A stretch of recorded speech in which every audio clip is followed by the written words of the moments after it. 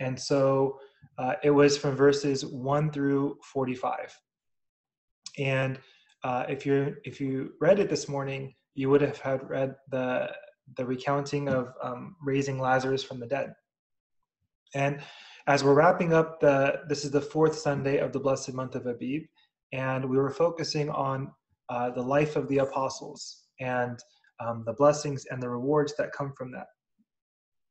And so the theme of this month has been seeing our Lord support his apostles. He gives them authority. We remember to serve with humility. We remember obedience to receive his blessings. And we see the great reward as being raised from the dead in the fourth week. And so there's a lot to unpack from the gospel of today. There's 45 verses to look at, but I'm only going to focus on one small part from verse 43. Okay? And we're going to reflect on this. So I'm looking at verse 43 in the Gospel of St. John, chapter 11. The words, Lazarus, come out. So what can the words Lazarus, come out, tell us about our life in Christ? In fact, those words tell us a lot. I know it's a small phrase, but it tells us about the one who calls, the one who hears, and the one who continues to hear and to respond to these words, the ones who are baptized in Christ. So let's unpack. Let's take a look at the first part, the one who calls. The Gospel of St. John is especially known for including a number of signs that point to the divinity of Christ. And the Gospel of St. John includes 7 of these. The event of raising Lazarus from the dead is the 7th and the last of these signs. And it really marks the climax of the ministry of our Lord Jesus Christ. In addition to telling us about the work of Jesus, the Gospel of St. John also tells us about who he is. In the beginning, it begins to flesh out that answer to the question that Moses posed, right? Moses, who posed the question to God at the burning bush in Exodus chapter 3, when he asked God for a name. And God answered, I am. And so according to St. John's Gospel, Jesus begins to complete that sentence. He identifies himself with the God of Moses. And he does so in different ways, right? The various I am statements. And in the account of raising Lazarus from the dead, Jesus proclaims, he says, I am the resurrection and the life. And so to understand more fully who it is who calls Lazarus come out, it's helpful to look at what happens actually immediately prior to this event. If we look at the Gospel of John chapter 10, right? So Lazarus being raised from the dead is coming from John chapter 11. What I'm saying is it's important to have a certain lens to read that passage. And really helpful to look at John chapter 10. It gives a new light, a new lens to look at this amazing miracle. So what happens in the Gospel of John chapter 10? Our Lord also identifies himself as the Good Shepherd, right? The one who cares for and gives life to his flock, right? He is the shepherd of the sheep in verse 2 of chapter 10. He is the one who calls his own sheep by name and leads them out of the gate in chapter 10, verse 3.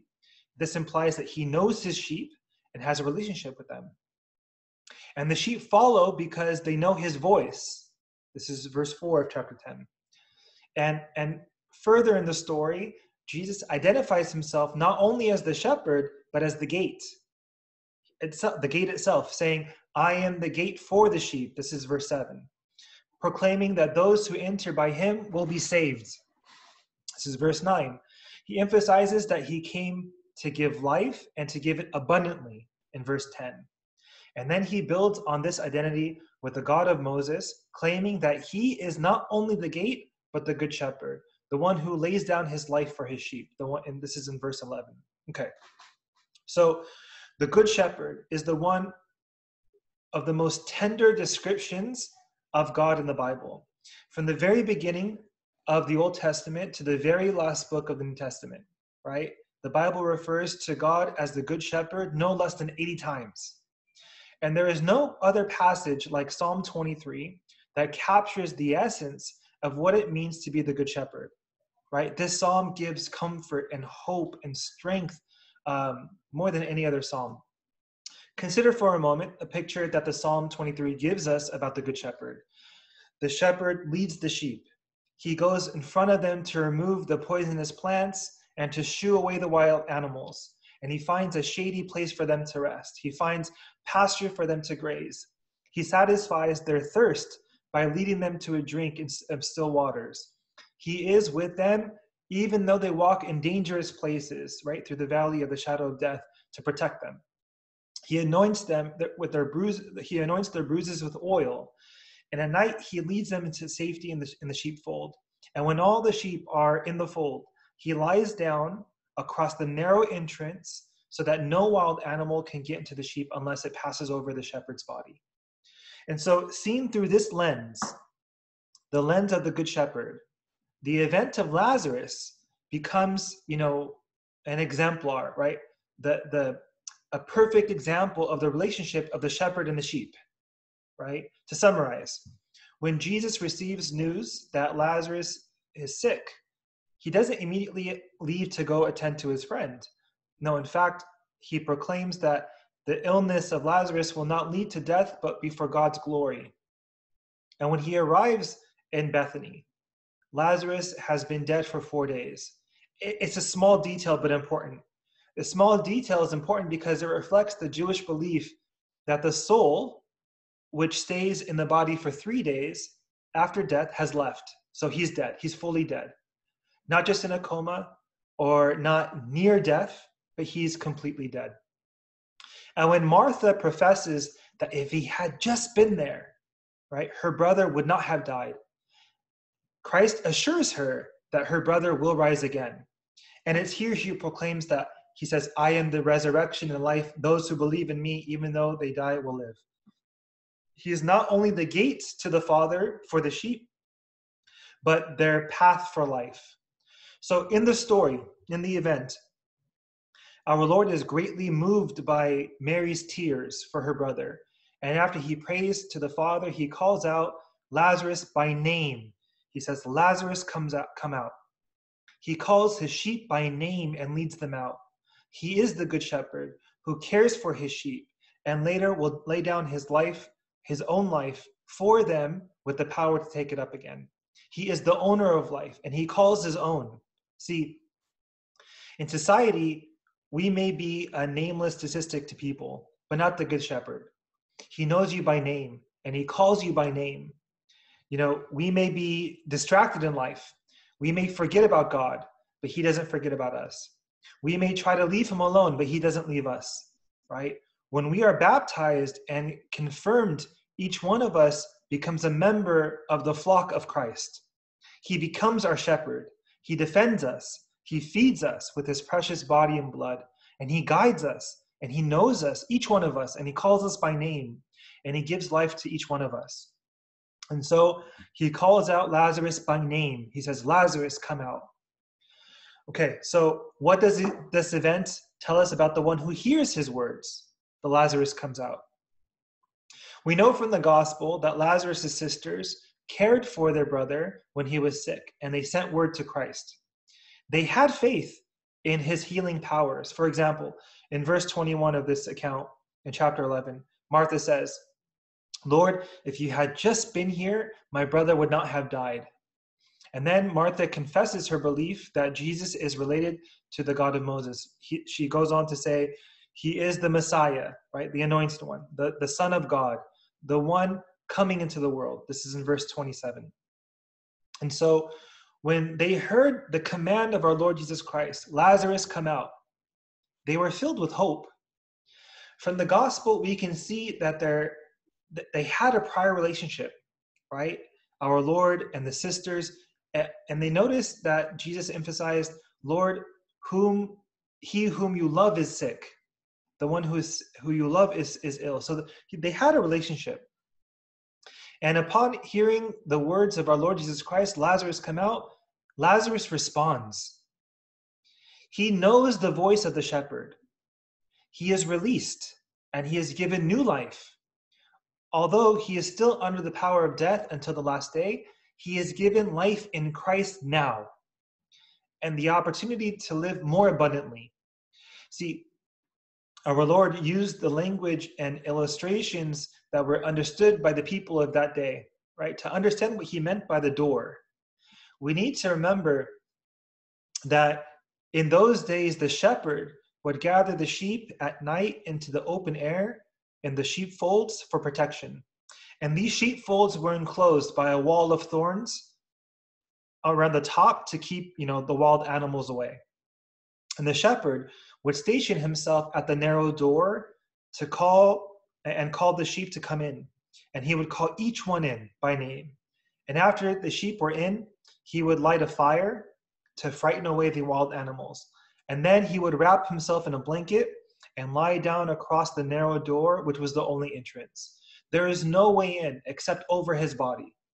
And so when Jesus was saying that he is the door, he is saying that he was the means by which people would enter into safely and be protected from danger.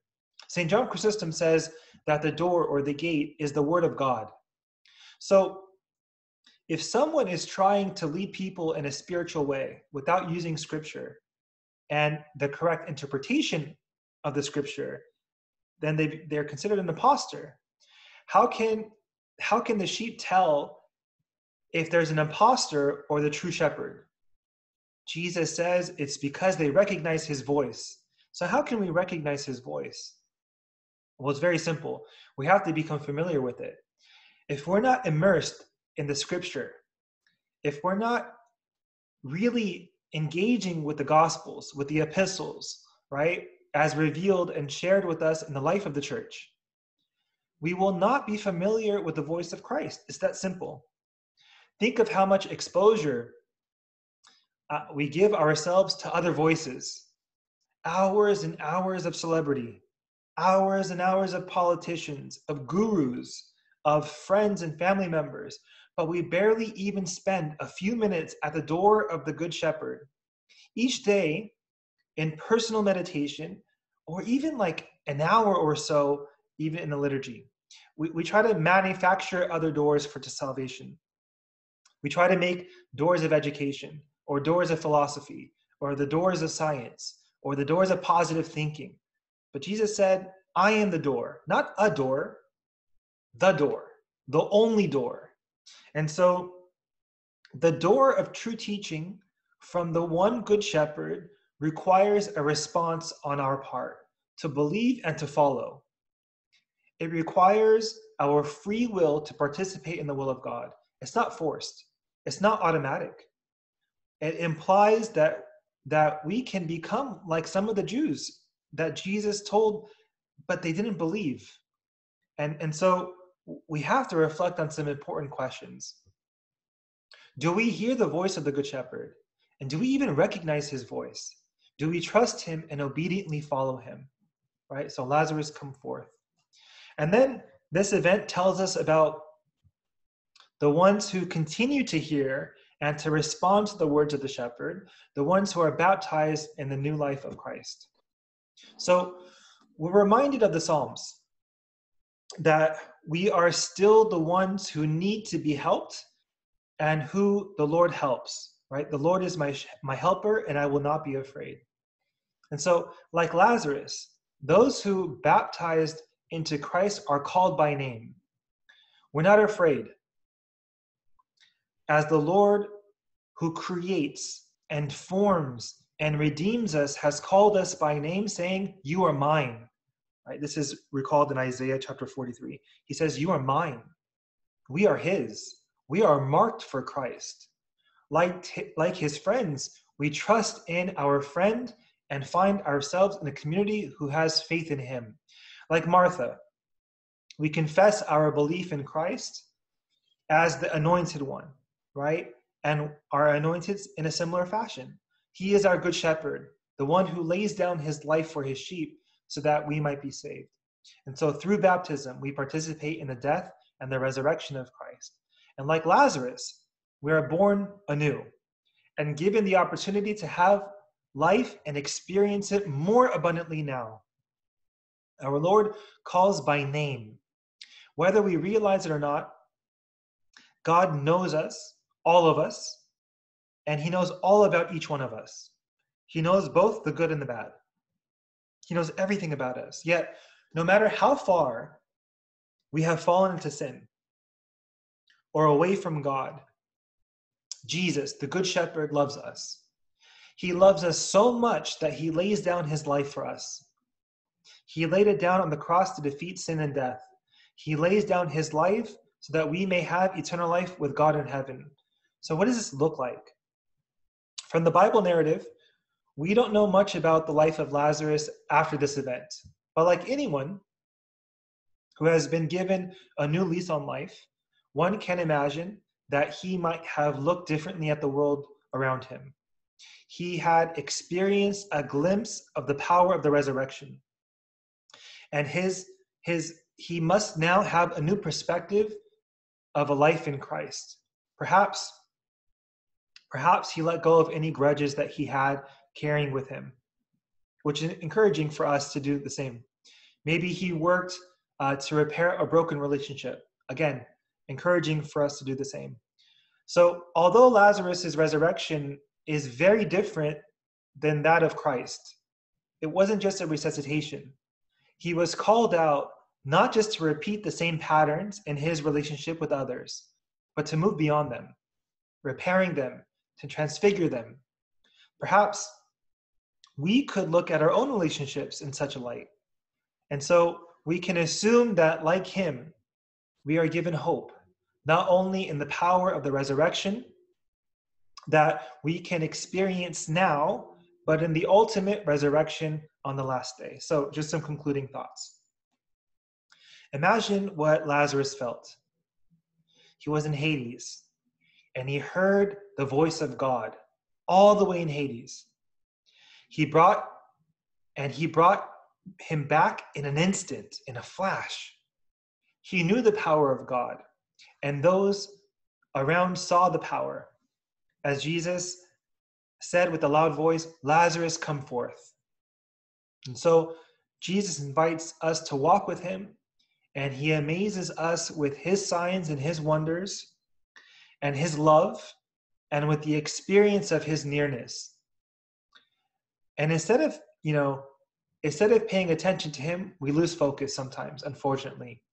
And then the obvious happens, right? Death surprises us, and failure sneaks up on us, and people disappoint us, and sickness attack us, and temptations overwhelm us. We say, "Lord, if you had just been there," right? But the Lord is where he has always been. He's been in our hearts this whole time.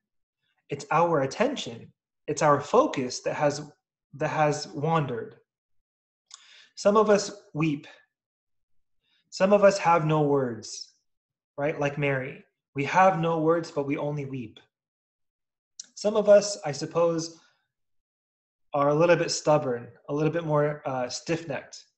And maybe we need more disappointment to turn our gaze from what is outside of us to teach us to see what's inside, right?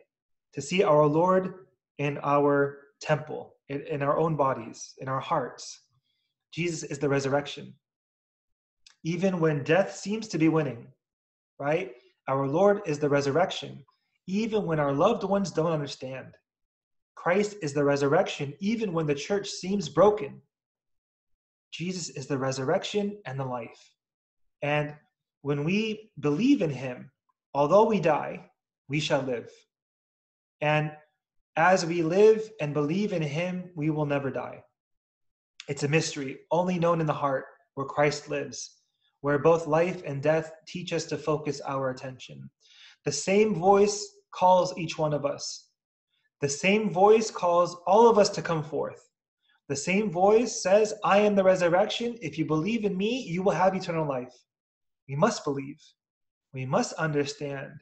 And we must live according to the way of Christ. So don't linger outside the door. Step inside. Inside you will find salvation and security and peace and love.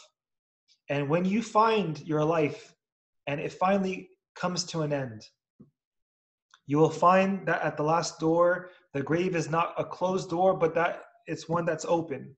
And there you will find Christ, the Good Shepherd, standing at the threshold of eternity to take you by the hand and lead you into the joy of everlasting life. And glory be to God forever. Amen. And so let me